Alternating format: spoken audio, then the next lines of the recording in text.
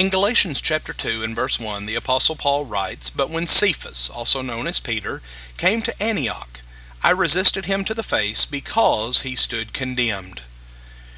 This was one of the darker days of Peter's life. He had acted like a hypocrite, and now he was being called out for it. He was the apostle chosen to first preach Christ to the Gentiles, after which he had convinced his Jewish brethren that this was acceptable to God.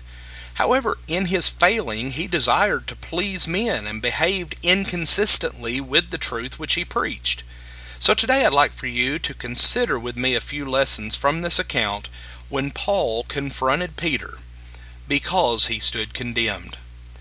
Peter had succumbed to weakness and sin before God. Paul specified the sins of Peter and others with him, stating they walked not uprightly according to the truth of the gospel. Sin is a violation of God's law, whether it involves doing something wrong or in simply failing to do what is right. The standard of authority for Peter, Paul, and for us today is the truth of the gospel spoken by Jesus Christ, Colossians 3 and verse 17.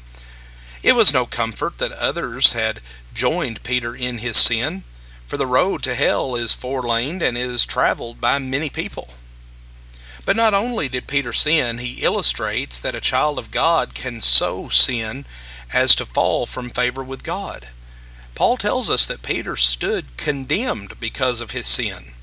Paul later spoke of others who were severed from Christ and fallen away from grace, Galatians 5 and verse 4.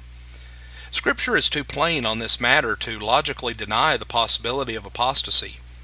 Divine warnings are found in Scripture, like, "Wherefore let him that thinketh he standeth take heed lest he fall," 1 Corinthians 10 and verse 12. "And for it is impossible for those who were once enlightened and have tasted the heavenly gift and have tasted the good word of God and the powers of the age to come, if they fall away, to renew them again to repentance, since they crucify again for themselves the Son of God and put him to open shame," Hebrews 6 verses 4 through 6. The doctrine of once saved, always saved is simply one that is not taught in the Scriptures. Christians do have the ability to fall from grace. But what might have happened to Peter and the others who were unduly influenced by him if Paul had not responded as he did? Well, we can only speculate. However, the example of Paul and his willingness to approach Peter teaches us a greatly needed lesson about love for lost souls. We need to view humanity as Jesus did. When he saw the multitudes, he was moved with compassion before them because they were distressed and scattered as sheep, not having a shepherd, Matthew 9 and verse 36. This willingness to confront is required in order to encourage one toward a stronger faith, and if necessary, to reprimand one who is overcome in sin to repent. Now, it may be easier to remain silent, but doing the easy thing doesn't mesh with our walking in the straight way, Matthew 7 and verse 14. For we're told better is open rebuke than love that is hidden, Proverbs 27 and verse 5. And such concern for the souls of others is to have one's affections and their hearts on a loftier plane than most, being mindful of the things of God. In Galatians 6 and verse 1 says, "Brethren, if a man is overtaken in any trespass, you who are spiritual restore such a one in a spirit of meekness, considering yourselves, lest you also be tempted." If Paul had used the tactics of some, he would have talked to everyone else but Peter about his faults. Now, friends, this approach is one that is cowardly, it's unloving, it's unproductive, and most importantly, it's unscriptural.